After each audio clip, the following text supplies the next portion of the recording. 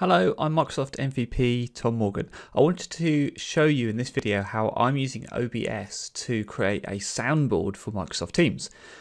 Now you're going to have to bear with me a little bit in this video because I'd normally use OBS to kind of put the video together and not for editing. I tend to do all the editing live, but all the scenes, the audio mixing, I'm much more comfortable using OBS to kind of deliver the video. And I'm not doing that today because I want to show you some parts of OBS. And if I start clicking around in OBS, it's going to kind of ruin the video and you're not going to be able to see some things. So I'm doing it differently this time just so I don't have to use OBS. So bear with me if the kind of things are a little bit over the place, but hopefully it won't be too bad. Okay, so the aim of the game is to create a soundboard that I can use in Microsoft Teams in meetings to make meetings just a little bit more interesting, a little bit more fun.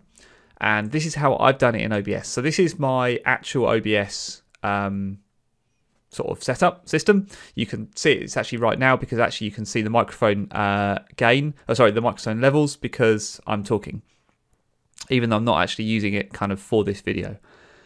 What I've done is I've created a new scene down here. These are all my other scenes. You can see, like, you may recognize them if like you watch any of my other videos. There's ones for like the intros, the outros, the live shows, some other things. Yeah. And I've created a new one here called Soundboard Scene. And this is where I'm going to put all the sounds that I'm going to use in my soundboard. And it gives me just somewhere to kind of put them all, collate them all together, clump them all together. That way, I don't really want to put them into some of my other ones that I'm already kind of using for other things because it's really only going to be in Microsoft Teams meetings that I care about using these sounds. So that's what I've done. So new scene, and then in that scene down here, I've created a new source for every sound that I want to generate. And I do that by clicking the plus sign and going to media source and giving it a new name. And then you just choose the file that you want from your hard drive, whatever, your WAV file, your MP3 file. What's really important to remember though is to untick this bit here that says restart playback when source becomes active. It's really, that's an important one because if you don't do that, then every time you load this scene, even if you go kind of from a blank scene and you come back to here, it's going to play all of those audio files again, all at the same time, and it's just going to sound horrendous. So just remember to do that. Just untick for each of these. You just need to untick, here's the one I just created actually, untick restart playback. You don't want that. Okay, so you go through the process, I'm going to get rid of that one. You go through the process of building all these up, and that's great. The nice thing about soundboards though is you want to be able to do it with a keyboard shortcut. So you want to quickly trigger with a keyboard shortcut, and you can do that right inside OBS as well. So if you go to settings and then go to hotkeys, and then there's hotkeys for everything in OBS, and you can change the hotkeys. So if you go all the way down to the bottom, you can actually set hotkeys for individual scenes and sources within those scenes. So if I go down far enough, I'll start to see the names of some of these sources. And there's quite a few of them because I've got sources for all sorts of things, but here's one here, cow audio.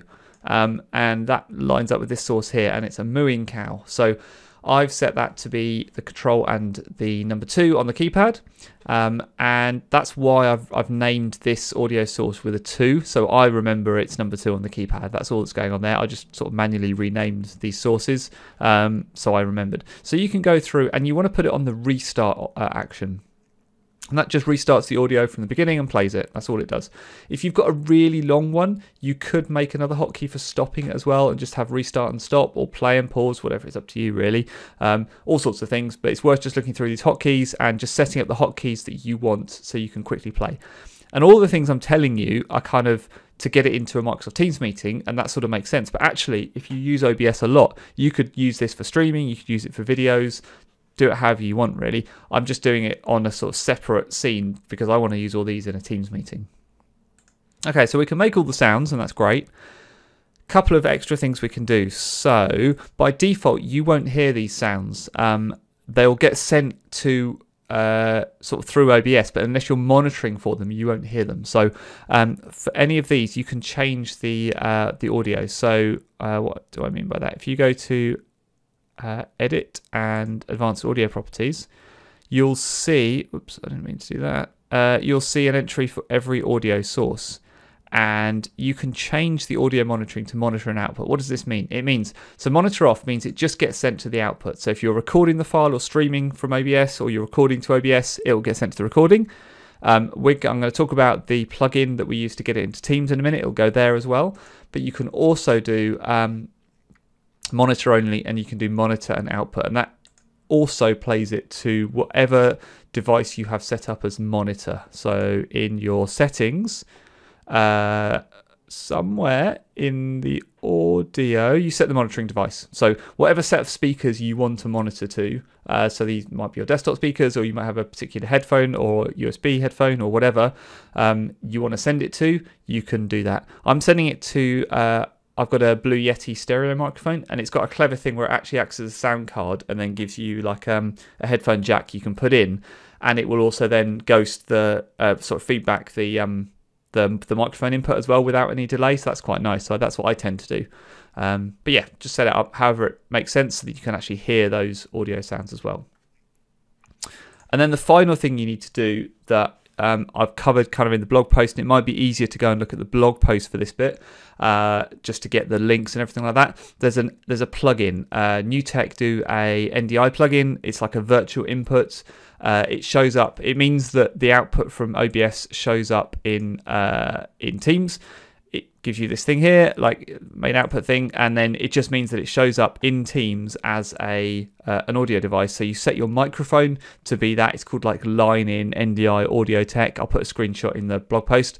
And you set it up like that, and that way anything then that comes out of OBS will go into Teams as the audio input. And that's how you can have this. Actually, what you might want to, I've got mine set up so the microphone is kind of always set on any scene. You don't have to add it every time. Yours might be different. You might have your your microphone set as a source in here as well, in which case you might want to do that on this scene. You can kind of play around with however it works for you. What you want to make sure though is that in OBS you've got the microphone set, and you've got these set as well.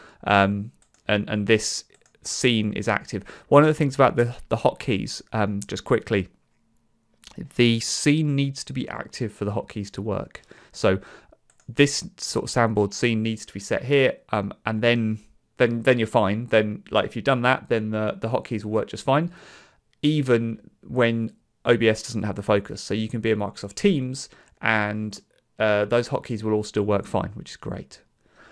Okay, that's a really quick how-to. I hope it's been useful. If you've got any questions, shout, because sometimes I kind of take things for granted, especially around OBS, that have kind of probably been covered elsewhere, and I kind of forget to explain them and stuff. There's also the blog post, which I go through exactly kind of in detail, but in text with screenshots. That might be useful as well.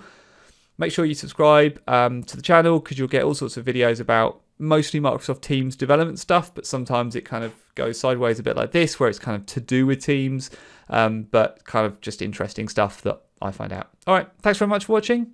Have a great day.